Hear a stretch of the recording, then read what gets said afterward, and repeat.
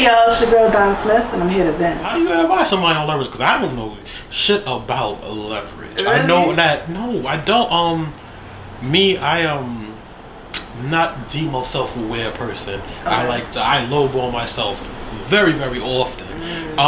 You know. I see that a lot nowadays. Huh? I see that a lot nowadays out here. I lowball myself quite often, and then, you know, but it's a way to keep me, like, grounded. You know, I don't, you know, like, I get, like, anxiety from compliments. You get what I'm saying? I don't know how to work that shit. So, you know, I lowball myself up quite often, so I don't know, like, leverage and shit like that. You get what I'm saying? I look back at some of my accomplishments, I'll be like, oh, I'm some fly nigga. You know, when I look back, but other than that, like, when I'm negotiating and shit like that, I do know. But how do you realize your leverage? How do you fucking quantify your fucking leverage? What you have, what don't you have? How do you do that?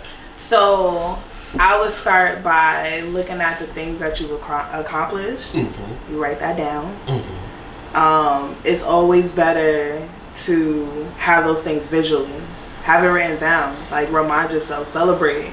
Because what happens is people don't really, me included, people don't really look at what they've accomplished. They don't look at the successes that they've had. All these small little achievements, they lead up to that big success that you're looking for, right? So in order to create leverage, you have to know first what you've done. Once you know what you've done, look at what you have. So for you, for example, right? You have a show. You have a YouTube channel.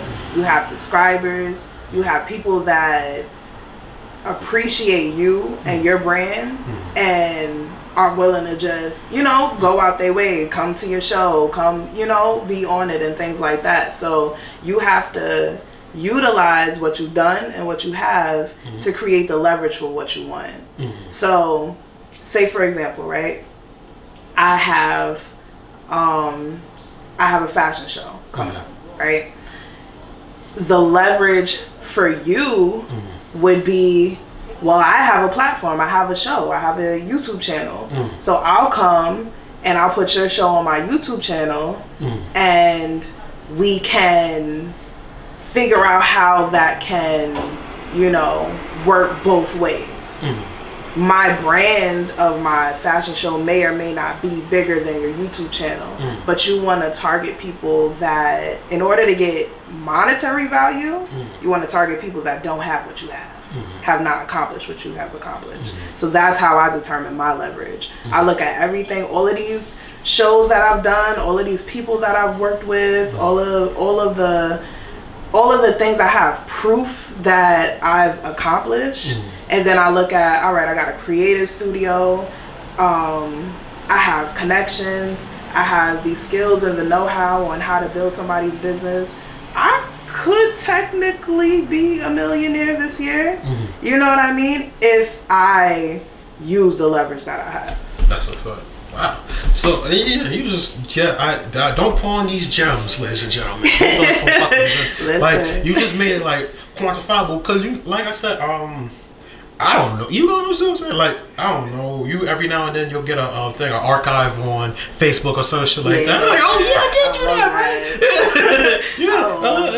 I'll be like, yo, I did do that. And you know, like, I forget a lot of the shit that I've done, things like that. And so it's, like I said, this making it like your leverage and negotiate. I'm terrible at negotiating. You know what? You're negotiating on my deals. You're now my agent. I got you. You're my agent from now on. You understand? If you try to talk to Slaps, you gotta holler at Dyme. Like, yo, you understand listen, what I'm saying? I'm not gonna hold you. I got this friend, right? He's one of my business partners, VJ, and he tells me all the time, because whenever we were getting venues or I needed a venue for something, I'm the queen of getting stuff for free or for reduced pricing.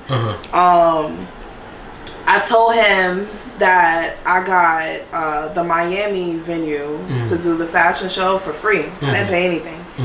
And he was like, yo, how do you do this? We don't even live in Miami. Like, I just know what I'm doing. I know what I'm talking about. I'm confident when I speak to these people. If they don't have something to tell me that I want to hear, then I'm going to keep it pushing. That's so fair. So it's just funny to hear that, because, like, he calls me the queen of negotiating. Like I said, one slop, you got to go through the down. Like, new rule. Hey, y'all. It's Dyme Smith, and I just vented. Be sure to like, comment, and subscribe.